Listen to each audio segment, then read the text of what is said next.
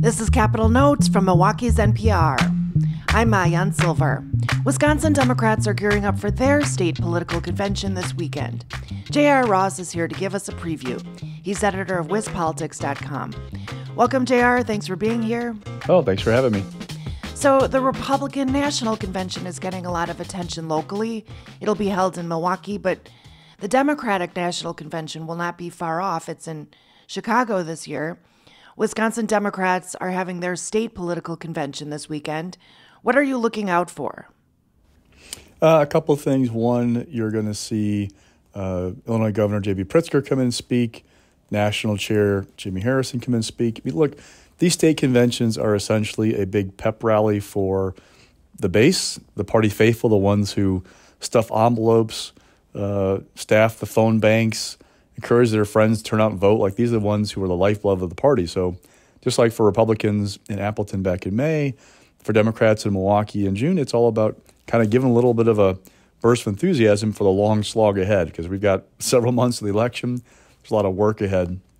They're going to try and drive messages about what they want to do, get the base excited, and kind of look forward to the positive message toward this fall as you're ready for, the negative ads to fly and all the craziness to happen. Well, and with the Republican State Convention, you were talking about several things that you were looking for. What was going to happen with the delegates or the committee man and committee woman? Are you looking for those kinds of same things here? There are races for members of the Democratic National Committee this year. That'll be interesting to watch to see. There are a couple incumbents. One of them is Alex Lasry. Was a Bucks executive. Now he's with the Biden administration. Another Andrew Worthman up in Eau Claire. They're both incumbents. So, do they get any challenge? I think they're open seats for the other two spots in the National Committee. So, but yeah, it's something worth watching. These are not necessarily high-profile races. I've not heard the same kind of chatter about these being possibly symbolic of, the new guard versus the old guard, like with Republicans. At the same time, everything we've seen with Democrats, involving Democrats lately, any kind of big event, there has been a protest about Palestine. Will we see any disruptions at the convention? Will we see a big presence? Will there be any protests at this convention at the casino, Potawatomi Casino and Hotel, that again underscores there's a split in the Democratic base about the Biden administration's approach to Israel and Palestine? Well, recently Biden announced that he's behind a plan that he's trying to get Israel and Hamas on board with. Do you think that's having any political momentum when it comes to protesting and things like that? We'll see. I mean, Jill Biden was in Milwaukee last week for Festa Italiana, and her speech was interrupted several times by protesters. So, there's still some energy there about that issue. I'm not sure how it will be expressed at state convention. These are usually not places where you see a lot of big protests, so it's definitely something I'm watching to see if there's, a big split in the base over that issue. Just Timmy Baldwin, for example, getting any grief. She's called for a ceasefire, but there are people unhappy that how long it took her to join that call. Will she get any interruptions? Will the governor, just kind of watch and see how the party base responds to the folks who are in power right now. And you've said that one of the most interesting parts of conventions for you is actually the debate around resolutions. You said that party activists get very intense about these issues, and it shows kind of the political spectrum extremes have similar suspicions, for instance, about the federal government and that kind of thing. What did you learn at the GOP convention on that front, and what are you looking for at the Democratic convention? At the Republican convention, there are a lot of the usual things about abortion. What's interesting, there you have people on the stage at the Republican convention who are telling delegates, hey, I know you may feel the certain way about this issue of abortion, but we have to win elections. And if we want to win elections, we have to maybe accept a moderate position publicly or with our leaders to win. And acknowledging this is not maybe sitting well with some of the delegates. And sure enough, you read the party platform, and it talks about abortion in very uncompromising terms. So you got that. The Democrats that have not seen the resolutions yet usually don't get those publicly until we're at the convention. But will there be a Palestine resolution? If there is, how will that be debated? How will that go? I mean, just watching these things that are fracture points for the two parties, how do they play out with the party base? Now, with the Republicans, there wasn't a debate over the resolutions because They put them all into a big document. They're going to debate them, but the convention went so long that Saturday they said, okay, we're going to pass them all en masse and go home. So there wasn't a debate with the Democrats. They've put out time aside on Sunday to have that conversation. So we'll see how deep in the weeds they get in on those issues and what the ones that, are there, I think, splitting the party or causing a lot of angst. And when it comes to the presidential race, beyond a convention, there's the parties and the campaign's infrastructure. You talked in a previous Capitol Notes about how the Biden campaign has been opening offices, getting staffers on the ground, 44 offices and 80 staffers, and that Republicans really aren't there yet. Is that still the case, and what are you seeing there? For what we see, yes. I just talked to Ben Wickler, the state chair, this week to preview convention. He was touting again the infrastructure, the number of offices. Now, you've also seen nationally the Trump campaign talk about the fundraising hall they pulled in after his conviction on 34 counts in New York. They are talking about how that's spurring a lot of activity from donors.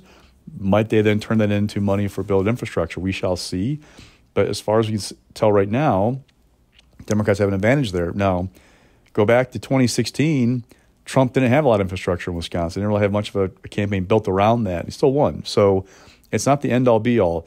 Infrastructure, people doing doors, they can help on the margins, but you can't beat back a tide. So if the environment favors one party or another, you're likely not going to reverse that because of your infrastructure. But if it's a close race, if it's 50-50, then that's when it counts. And right now, Democrats have an advantage there. We'll see if Republicans can make up for that with volunteers and other efforts to kind of close that gap between now and Election Day. You're tuned into Capitol Notes. I'm WEWM's Maayan Silver, speaking with J.R. Ross, editor of WizPolitics.com. Okay, we'll turn to some other big news from the week, which is that Democratic Attorney General Josh Kaul brought forgery charges against two attorneys and an aide who worked for Trump in 2020. They're accused of submitting paperwork that falsely claimed Trump won Wisconsin that year, connected to the slate of false electors. What do we need to know here?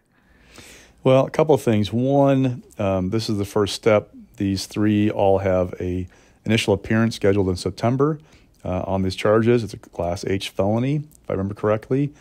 And really, it's interesting that there are other states where there were these schemed to put false electors in place for Trump when Biden won. Prosecutors in places like Georgia, Michigan, Arizona had moved much earlier than Kaul did on this issue.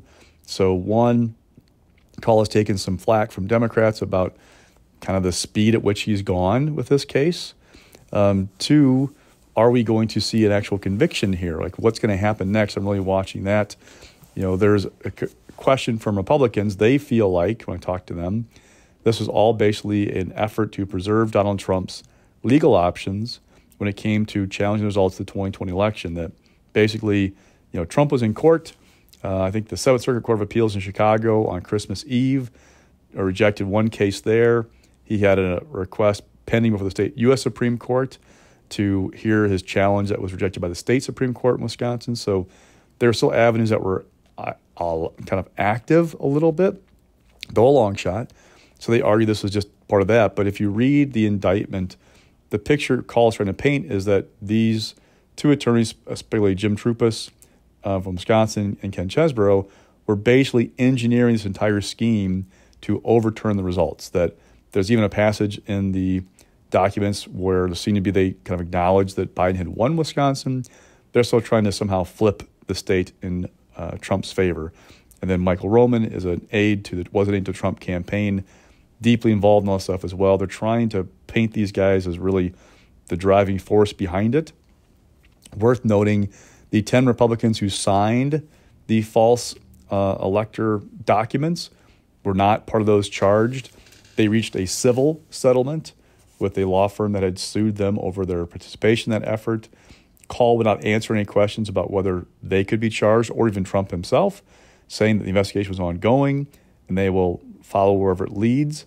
But there's kind of an interesting dynamic for Kaul where Republicans think he's gone overboard, but Democrats think he's basically not gone fast enough or been aggressive enough in this case. I don't know from my conversations this issue alone really drives voters. Inflation, the economy, abortion are much more driving issues, it seems like, for voters. But this is definitely an issue that gets some attention and is very important for some people. And it's interesting to see, will it really play a big factor come this fall? And places like Georgia, which you mentioned, and other states have brought kind of like racketeering charges, conspiracy charges. Why did Cole not go for something more like broad in Wisconsin? Good question. All he would tell us is that he followed the evidence, that the investigation was all about what evidence they had, where it took them, and that's what they focused on. That's all he would say. He really wouldn't dive into, for example, Ron Johnson, the U.S. Senator from Oshkosh, he really criticized this decision by call, argued it was just legal advice. I try to ask the Attorney General at the news conference, hey, at what point did this cross from legal advice to a conspiracy to commit fraud? He would answer that question. He said, it's all in the indictment. Just know that we did the investigation according to what the details or information we had, and we can't talk about what else might happen. So that's all we know so far. You mentioned the civil lawsuit that was brought against Chesborough Trupis and the 10 Wisconsin electors that was settled last year. What was the biggest political impact of that? We haven't really seen one. It's not like the people who are false electors have paid a price so far. Bob Spindell is a Republican appointee to the Elections Commission. He's still on the commission. He was one of them. One of the women who was an elector, a false elector, the state GOP just elected her national committee woman, making her a member of the national party. So there hasn't been a price to pay politically for those folks who were part of that effort in that regard. But there is a legal price possibly to pay for those who drove that train and that Josh Kaul is now targeting. Do you think that given the 2024 election happening in such short order in the next 5 months, and Trump is still on the train of claiming that he won Wisconsin in public forums, do you think that there would be an infrastructure to support Trump's rejection of the results if it were to come to that in Wisconsin, or these civil lawsuits and these, litigation in place would prevent future situations like that? Well, the 10 electors who participated in the 2020 effort pledged in part of this civil settlement not to be part of the elector again. But that said, Donald Trump is not committed to accepting the results of the 2024 election. We've seen other high-profile Republicans do the same in their comments, saying they wanted to, basically make sure everything was run properly before they committed to that. There's nothing that would prevent a similar scheme, other than you could get charged if you were part of it, the penalty of what's going on right now. But if Donald Trump says that, I won, I didn't lose, and that's hypothetical, right? We're still a ways away from that. We're still in early June. But there's not anything that's been changed electorally in Wisconsin, legally in Wisconsin, to prevent this from happening again. Except the precedent of these cases having been brought and the fact that it's on people's awareness, it was a scheme that had never been tried before. It wasn't on people's radars, and now it's been, there's an awareness about this type of thing. Definitely. It's been brought up. There is pushback, but let's be honest. There is a good chunk of the Republican base that sides of Donald Trump believing that he won Wisconsin, falsely believes he won Wisconsin. We've had 2 audits that have upheld the results. Other studies have shown no widespread fraud. But if you have a base that is bought into that belief, false as it may be, I don't know it'd be that hard to find 10 people that would participate in something like this again. All right. Well, thanks again for spelling all this out for us, JR, and thanks for joining me on Capitol Notes. Hey, anytime. That was J.R. Ross, editor of WizPolitics.com, speaking with me, WUWM's Maayan Silver. Listen for our segments every other Monday with an extended segment on Lake Effect, and check out the Capitol Notes podcast wherever you get your podcasts.